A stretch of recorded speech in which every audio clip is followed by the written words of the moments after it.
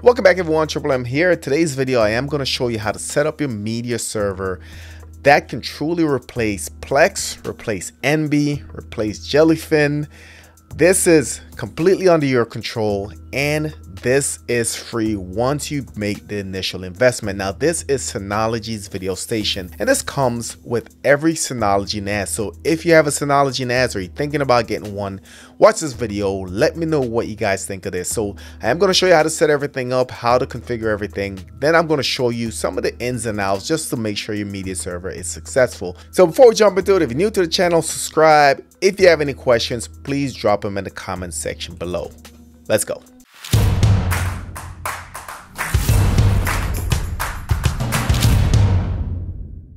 So starting this video, I am assuming that you either have a NAS or you already have a NAS configured. And if you guys want me to do a setup, initial setup of a network attached storage from Synology, drop it in the comments. I do have a couple products that I still need to review, so that might be coming anyway. But once you log into your network attached storage or NAS from Synology, this is kind of what you're going to see. So the app that we're going to be using today is the video station. Now this comes built in, but it won't be set up initially when you start up your NAS. So first thing, once you get everything set up, you're going to go into your package center. Package center should be on your desktop, but if it's not, you may have to click in this area and you should see package center right here. So we're going to go in here and we're going to go ahead and search for video station. You can see I have it right there. Mine's already installed, but if you haven't had it installed, go ahead and install it. So once you have it installed, it's not going to be on your desktop like mine is. You're going to have to add it to your desktop yourself. So we're going to click in the top left. We're going to see the new application right there. All we have to do is right click on this and add it to the desktop and it will now display on your desktop. So that's just getting the application installed and ready to go. The other thing that you want to do is you want to figure out how you want to organize your media. Of course, you'll need to add your video files to certain folders within your NAS, and let me just show you how I have mine set up. So you want to go to File Station. This area right here, you want to go ahead and you want to right click and create a new folder. Now mine is called Plex Media because I do have Plex Media server, so I'm kind of sharing content. But if you're someone who's just starting out fresh, you want to right click here, you want to create a folder and you want to make sure that you organize it how you want to set up your library. So in my Plex Media, you can see I have a folder for children, I have movies, I have music, I have photos, TV shows, DVR recordings. That's how I chose to set mine up. So even within movies, if I click on that, you can see I have different genres in there. Again, my preference, but at least you want to have a movies folder, you want to have a TV show folder, maybe a photos folder, and whatever else you seem fit. So I'll show you how to link these to your video station here in a little bit. Also very important, and I'll demonstrate this here in a little bit once we get into the actual thumbnails and how to get those to sync up. There's a certain way you want to name your content, guys. When you add your videos to your library, you want to name them just like I'm about to show you. If you look at Rambo First Blood, this is how you want to name every one of your movies, guys. You want to have the name of it, then you want to put a year in parentheses, then the file extension or file type. So just like you see it here, Rambo First Blood, year.mp4. Here's another one, another example, another one that I changed. Flags of Our Fathers 2006.mp4. Guys, if you name it just like I just told you, as soon as you launch Video Station, all of your files will automatically update. All of the thumbnails will be up to date and it will just make your life easier. So take that into consideration. All right, so we have our folder set up. We have the Video Station app installed. We're going to go ahead and launch it. Now, when you first go in, you're not going to see anything on here. It's going to be blank and you're going to have to go in and set up your library. So we're going to click on the settings there and we're going to click right here. You can see we have library and this is where we get to pretty much configure it. So you can see I have 3 basic libraries. I have movies, I have TV shows, and I also have my home videos. So what you want to do, what I did is just click the add. So let's do another one. We're just going to name this one horror movies. Leave it public. We're going to click OK. All right, so now you can see horror movies is right here. Now we want to link horror movies to that particular folder. So we're going to go ahead and click add. We're going to select the folder, and basically all the files that you named or all the folders that you added within your server will pop up here, guys. So for this one, I'm going to go back into Plex Media. I'm going to go on the movies, going to go down to horror, highlight that folder, hit select. All right, then I'm going to click OK, telling me that the folder already has a parent folder. Please specify a different one. So just an example, guys, but that's how you'll essentially go in. So let me cancel out of this. So basically, because my movies already has that main folder included, it's not going to let me just do that folder. So if you wanted to maybe not have movies there, just have horror movies and war, blah, blah, blah, whatever you decide, that's completely up to you. You can set it up how you want. But let me click on the setting here, select. So you can see for this area, all I select was Plex Media. Then I just select movies. And that's the folder all my movies are referencing. So same thing with TV shows. I can do the same thing. If I have home videos, I can do that. So a lot of different options here. So once you select your folders, you can see it will create them to the side. So I have the movies, the TV shows, the home videos, whatever else you want. Everything will be right here. Now I can click on them individually. So you can see movies is right there. All right, some of the thumbnails loaded, some didn't. Have TV shows. All right, those didn't really load. Recordings, nothing in there yet. So it is going to take some time to find what it needs to, but not all the thumbnails are going to come through, especially if you don't have that name and convention that I mentioned. So we'll let that work in the background, but in the meantime, we do have a couple things that we'll need to do. We do need to set up our metadata. The metadata is going to pull from this website. Unfortunately, you do have to sign up for an account. And once you sign up for an account, you need to pull that API key and put it in the video station. That allows it to pull directly from the website, pull all the thumbnails, all information. Definitely a must-have in my opinion. So once you get to this website, it's themoviedb.org. You will go ahead and sign up for an account. You're going to click on your profile. You're going to go to your settings. Then click on API, and right here is the key that you'll need to copy and paste it in the video station. So let's go back over there, video station, click on the settings. Right here where it says video info plugin, you want to go ahead and click on that. All right, so you do have the movies and TV shows. Those are two databases that I have set up. So you can set both to actually pull from the same source. So what we're going to do, you can see where it says movies, we're going to click on that. We're going to edit right here where it says API key. That's where you're going to paste that in. Paste in the API key, test connection. And once you see that successful connection, you know that you're good to go. All right, click OK again. And for TV shows, you're going to kind of do the same thing. You're going to edit, test the data connection, and it should be good to go. So you can see everything's still indexing. A lot of thumbnails start to populate, still working. So we'll give it some more time, like I said, but so far looking pretty good in my opinion. So while we still wait, we can see we do have a couple options up here. You can edit the view, so you can view tile, you can view list. I find that thumbnails is probably the best looking in my opinion, especially when everything's loaded. You can see it's starting to come together really good. But very important as well, if a thumbnail doesn't show up, doesn't populate like these haven't populated, you can go ahead and force it. All right, this is Rambo First Blood. We're going to edit video information. All right, nothing's been found.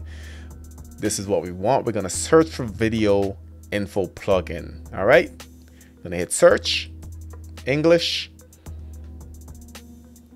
And what it's doing is hitting that database and it's going to kind of find what we're looking for. So which one are we looking for? It was First Blood and it was 1982. So we're going to double click on that one.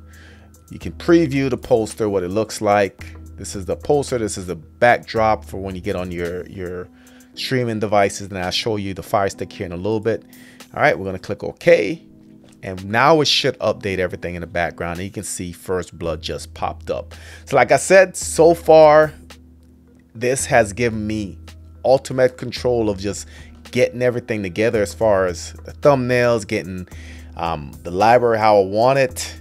You can see it's still updating in the background. We'll let it finish, but once it's done and I see that anything's missing, I can go ahead and update it, and it looks and works exactly like Plex does. All right, so let's jump over to the Fire Stick. Then I'll show you on the mobile application that this works even when you're not in the household. So on the Fire TV Stick, you go to your app store, you're going to search for DS Video.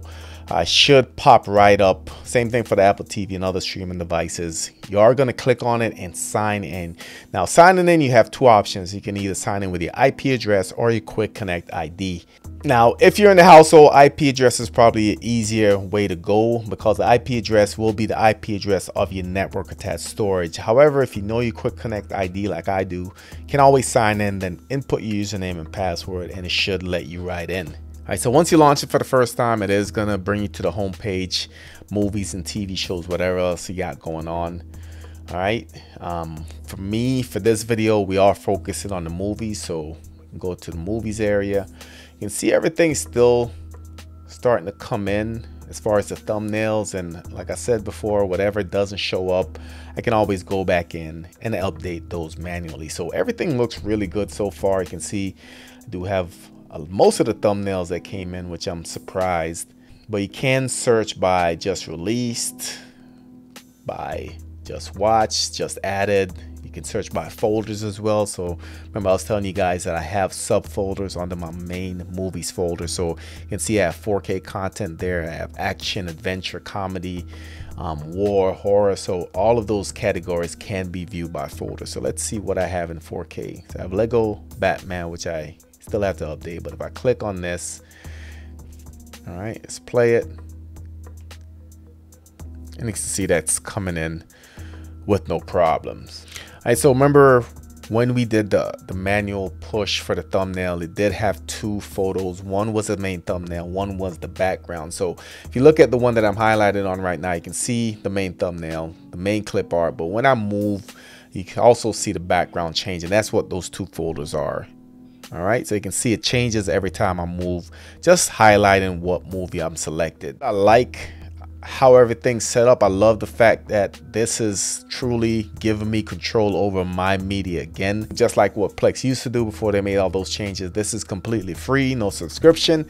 Yes, there's a initial investment, like I said, in the NAS, in the drives, getting the content, but once you do that, this is up to you to control. I've owned this NAS for over 6 years now, and this hasn't changed. They haven't tried to sneak anything in there.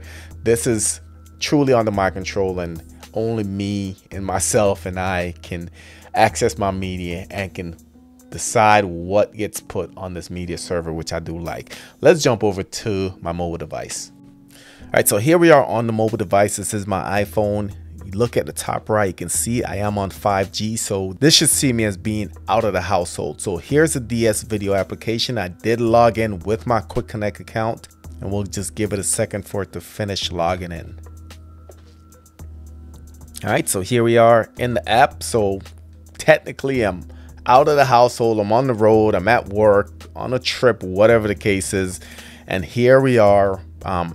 Still have access to everything that's in my DS Video library. So click on that, you can see movies, I have the TV shows, which I haven't updated as well. Probably do a separate video on that. That does have a slightly different configuration, but movies is basically what we're focusing on today. You can see everything is starting to pop in, looks really good. At the bottom you can see I can browse by folder. All right, so I have 4K videos, action, adventure. So those are those subfolders within the main movies folder that I had. I have urban, war as well. I have just added as well, which should be everything just watched. All right, so I did start watching that. Just released as well, which shouldn't be anything in there. I can change the view as well. All right, so whichever one you prefer on your mobile device. Does also work in landscape and looks really smooth in my opinion. Everything's starting to come in really good. Seems like it's doing a pretty good job picking up how I had it named from Plex, which was every word in the name of the movie, a dot, dot, dot, then a year. But seemed like that's working fine. So if you already have a Plex library, or a library can essentially use the same content, and this should work fine with it. Let me just click on something, kind of show you the ins and outs. You can see, can go ahead and start playing it. It does have to transcode on the fly, so it might take a little bit longer for it to load as opposed to being in the household. But you can see I can skip ahead. Seems to work fine. All right, and get out of it. And again, good part about this is that this can be landscape, or it can be portrait as well. So I'm gonna actually stop this video right here. I'm gonna leave some resources in the description, the complete setup. This was really laid out pretty well by Synolygy as far as just getting everything set up, where to find those links. So I'll leave that full setup in the description. But if you guys have any specific questions or want me to do a more in-depth video, let me know. Drop your questions in the comments. Maybe I can tackle those, maybe a Q&A video just answering some of those questions. And also I do plan on going back and probably doing something on the TV shows just to show you how to get that up and running. So just wanted to give you a brief intro, just some insight of what's required to get the setup. I feel like it wasn't ready for prime time, but with the most recent updates from Synology, this seems like this is a real competitor to your Plex, to your Emby, to your Jellyfin, especially what's going on with Plex. I know a lot of people going left. This is free once you make that initial purchase to your network attached storage. And if you already have a NAS from Synology, this is something that you want to look into. So that's it for this video. If you're new to the channel, subscribe, drop your thoughts and questions in the comments. Thank you for watching, and I'll catch you on the next one.